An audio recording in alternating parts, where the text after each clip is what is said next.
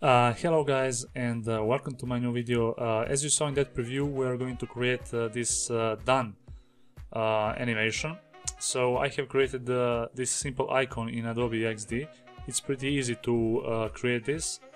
Basically all I used is a pen tool.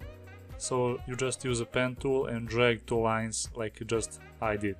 Okay, so I'll delete this and I'll export this SVG this file to SVG format, as you can see. And now open up Shapeshifter.design and we're going to import this SVG. Okay, so now we are going to change the name to done, and we're going to change the time, the trim path end to 0 from 1 to 0. And now it disappeared from the screen, but don't worry. Now select our path and add the trim path end. So we're going to set toValue to 1, and interpolator will set to we'll see now, but before that change the name of our animation, and we also need to change duration to increase duration from 300 to 500 milliseconds. Okay, now we are going to set end time to 500 milliseconds. Okay, as you can see, this is a slow motion preview and it works fine. So basically that's it.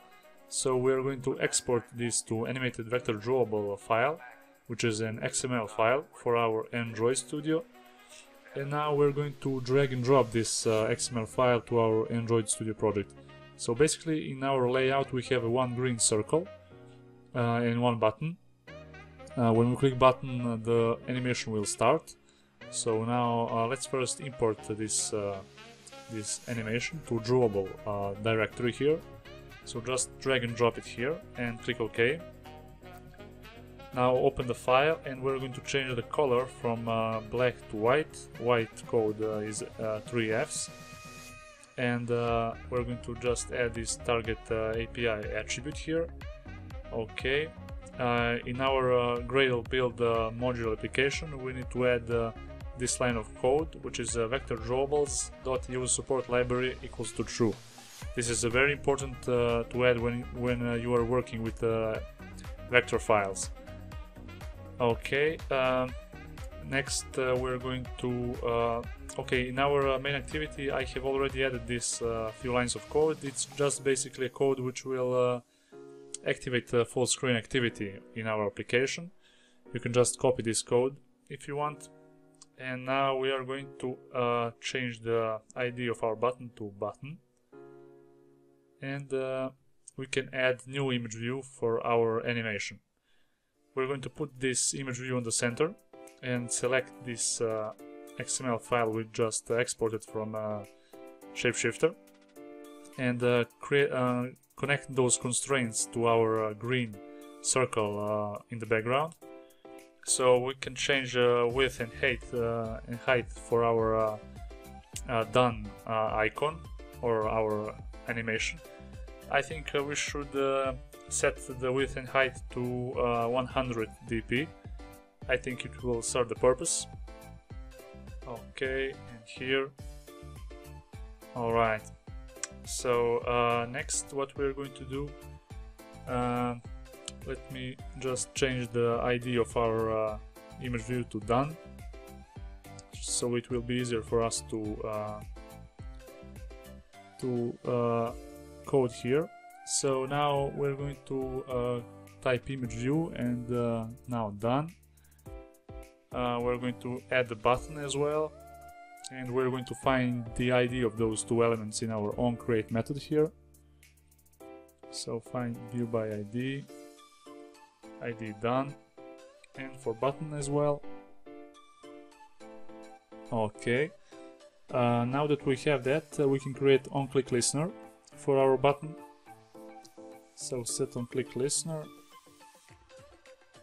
and in brackets new onClick listener. Alright, so here we can create a drawable object and say done get drawable, Okay, and now we're going to create if block. So if drawable instance is instance of, we need to create animated vector drawable object, and animated vector drawable compat object as well.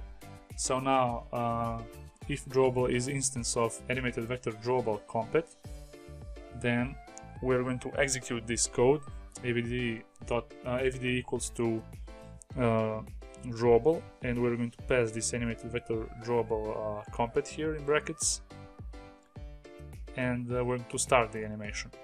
And in else if block we're going to do the same, but for animated vector drawable non-compat version. So both of the devices and older and new devices could execute this animation without problem. Okay, I'm just going to type this animated vector drawable this time, and we're going to start the animation as well. So now we have some error here. We just need to add annotation here. As you can see, require API annotation above the onClick method here. Okay, we don't have any errors now, so I guess we could start the application and try it out.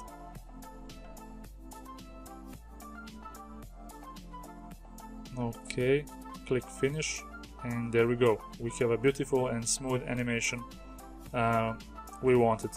Thanks for watching, guys. Please like this video if you find it helpful, and of course subscribe to my channel for more great content. Thanks for watching, and see you next video.